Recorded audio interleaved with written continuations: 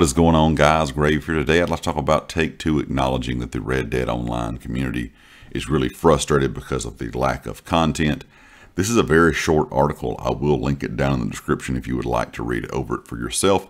But the CEO of Take-Two says he understands that Red Dead Online's community is really frustrated with the lack of content. He didn't really talk about any other parts of the community, like the players that will play just story content, but I think just kind of as a whole, the entire community is upset, whether you play online or if you're just a fan of the story mode. I think we all kind of would have assumed by now we would have some type of DLC probably for the story mode, and also a lot more content than we've had for the online mode.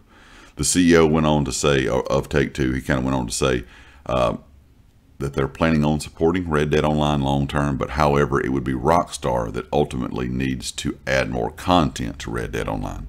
So even though he's saying Take-Two kind of understands that players are frustrated with it, they're still kind of putting it off on Rockstar to get all that content out. And we kind of know how that's gone. For the last, well, really since the game has been out, we really have not seen a ton of content yearly from Rockstar. It was a little bit of content to begin with, and now it's kind of gotten less and less over the years.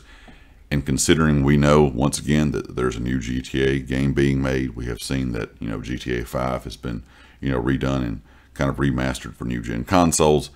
I'm still kind of concerned that Rockstar's not really worried too much about Red Dead or, Red Dead Online or really Red Dead 2 story content, considering they're making, as we all know, so much money off GTA. He says Rockstar talks about the updates that are coming, he said, with them, and they're working on an awful lot of stuff in general. He said, we've heard the frustrations, and it's flattering that they want more content, and more will be said by Rockstar in due time. No content has been promised, of course, by anyone. Rockstar has not come out and said, we're going to give out content.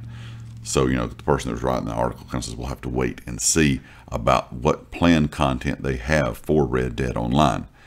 And like I said, it's kind of interesting to me that the Take-Two CEO is coming out and saying all this stuff when Rockstar has really not said anything whatsoever. Hopefully, this could be something good for the future, but we all have been disappointed so much in the past that I'm really not putting too much faith into this. I'm going to kind of take it with a grain of salt. Even though it came from the Take-Two CEO, I'm still not sure that Rockstar really is concerned too much with content for Red Dead Online or for the Red Dead story mode.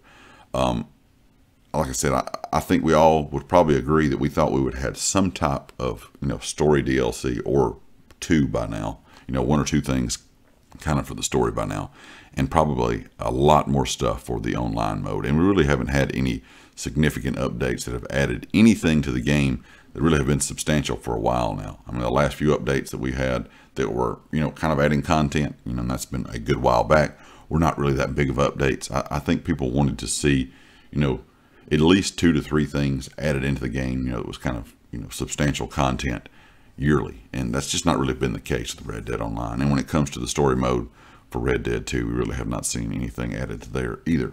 So when it comes down to what we will see in the end, I'm not sure. If this is left up to Rockstar, I'm kind of worried that it's going to be more of the same. I mean, maybe with Take-Two's CEO kind of voicing his opinion, voicing that he understands that the community is frustrated, maybe that will change some things. I highly doubt it, but I'm kind of curious what you guys think. Leave me a comment with your thoughts, and of course, if you like the video, hit the like. If you have not subscribed yet, please do so, and I'll catch you next time.